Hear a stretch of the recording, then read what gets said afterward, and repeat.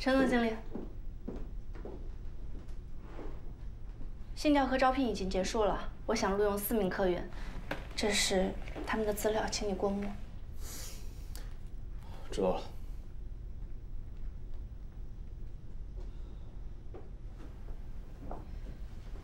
你喝多了？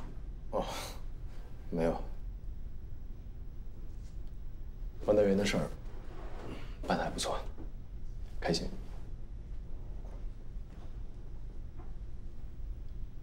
汤工头办妥了？那你还一个人在这喝闷酒？嗯。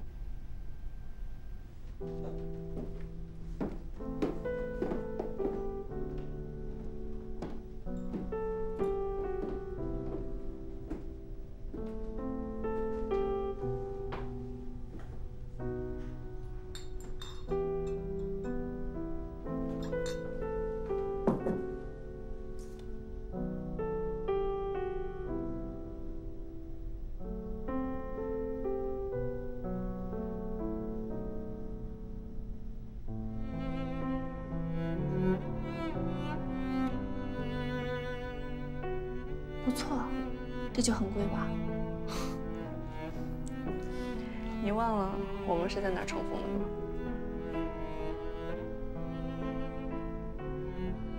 没有啊。酒廊里人人都有画面，我叫 Miss Hennessy， 专销白兰地。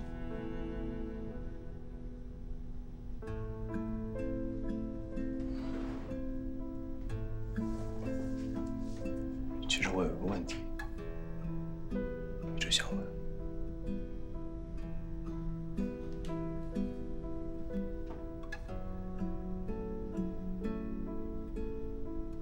你说，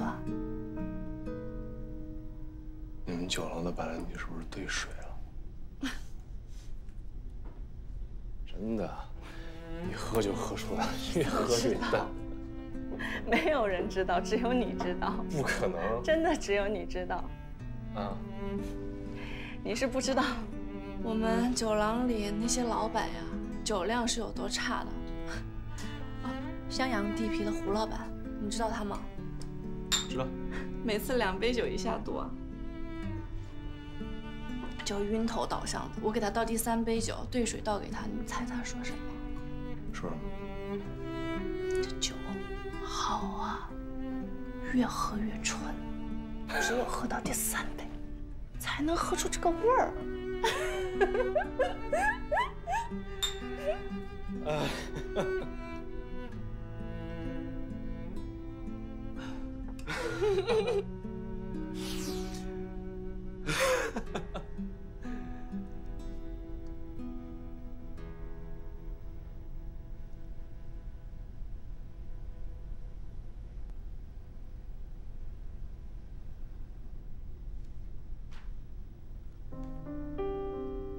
你给周恩泉放款建厂，你是想保护他，以免被黄如红和周光显牵制利用，对吗？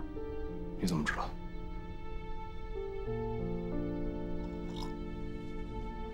文泉制药厂的放款材料啊，还有账簿我都看过了，我能推测到。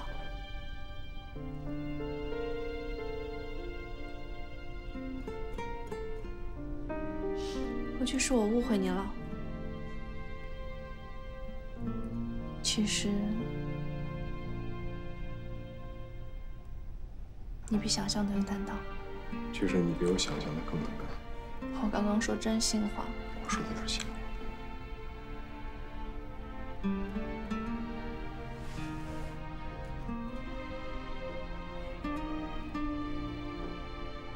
程总经理，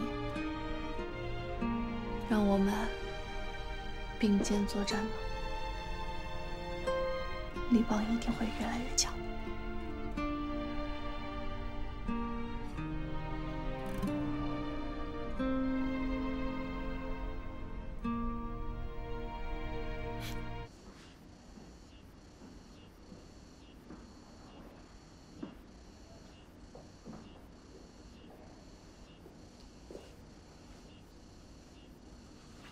罗医生说，你恢复得很快，马上就能痊愈了。万德元现在怎么样？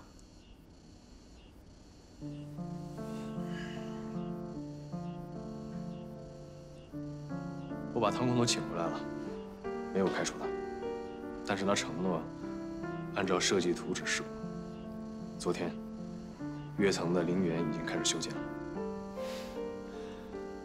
果然，像吴科长说的，你总能妥善处理。以后遇到关于施工方面的难题，尤其是这种直接影响到工程质量的，你不必自己承担，通知我，我来解决。啊，当然，也可以通知吴科长来解决。程总经理，你难道还认为我钟情于他？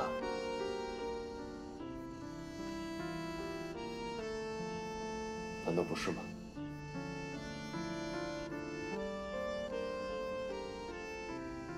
我的意思是，吴科长完全有能力处理你的问题，所以你不必过度避嫌。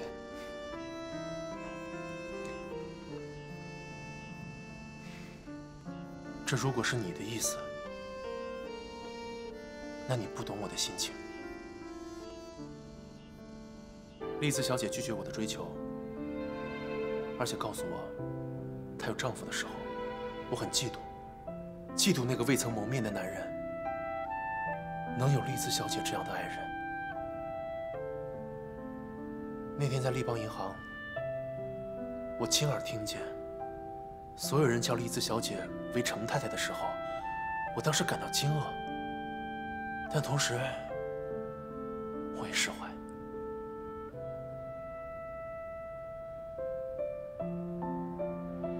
程总经理，你是我最欣赏的男人，而丽兹小姐是我最欣赏的女人。你们就是天作之合，如此良缘，我无话可说。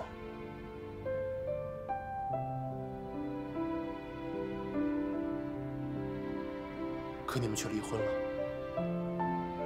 对于我而言，就像是打碎了一场梦。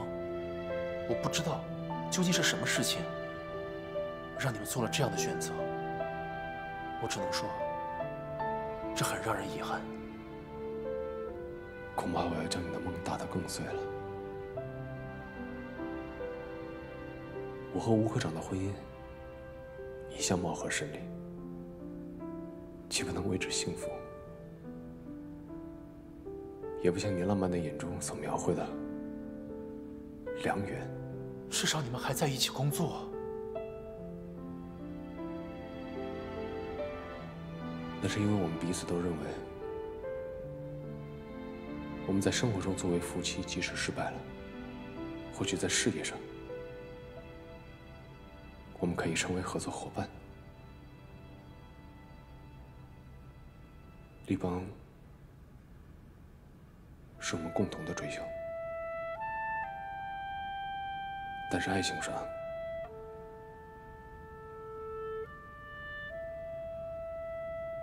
或许有远比我更适合他的男人。